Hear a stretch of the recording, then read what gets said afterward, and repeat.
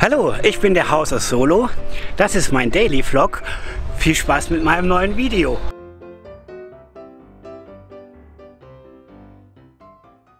Aloha! Wenn euch gestern die Fortsetzungsgeschichte von Das Huhn gefallen hat und ihr deswegen heute wieder da seid, heute gibt es den zweiten Teil.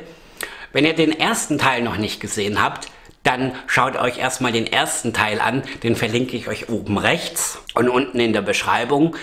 Wenn euch das gefällt, dass ich euch Geschichten vorlese, dann klickt doch mal unten auf den Abo-Button, dann verpasst ihr keine weiteren Geschichten von mir.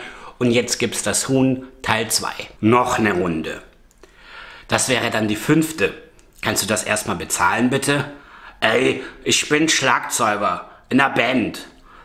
Trotzdem musst du bezahlen. Ich kenne dich nicht. Aber da saß ein Huhn in meiner Dusche. Das ist was anderes. Echt? Kommt das öfter vor?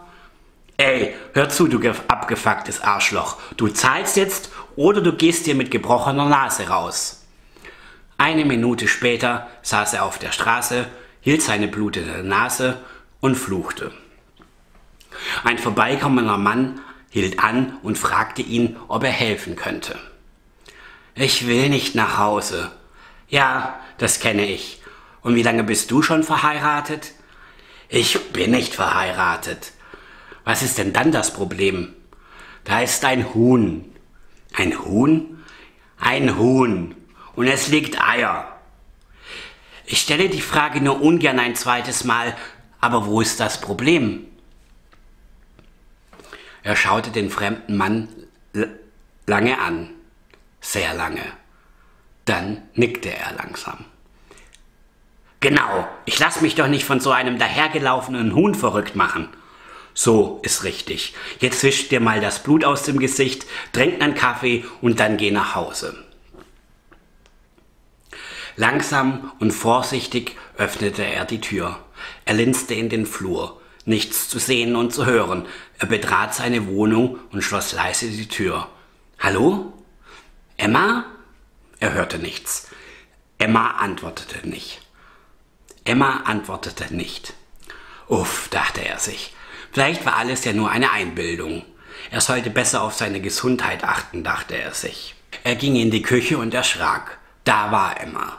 Emma saß auf dem Wasserhahn und schlief. Jedenfalls kackerte es nicht und hatte die Augen zu. Offenbar saß sie da schon eine ganze Weile. Das ganze Waschbecken war vollgekackt. Was machst du hier? Emma wachte auf, flatterte erschrocken auf den Boden und gackerte wild umher. Ich dachte, du wärst eine Einbildung. Wegen dir habe ich auf die Fresse bekommen. Wegen dir macht sich meine Band lustig.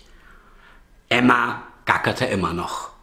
Es klang wie ein Lachen. Das war der zweite Teil von Das Huhn. Der dritte folgt bald.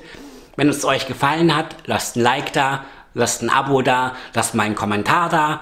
Wenn es euch nicht gefallen hat, dürft ihr auch ein Dislike da lassen. Aber dann wäre es schön, wenn ihr es begründen würdet, warum ihr es nicht mochtet oder beziehungsweise warum ihr ein Dislike da gelassen habt. Und ansonsten ist noch zu sagen, bleibt gesund.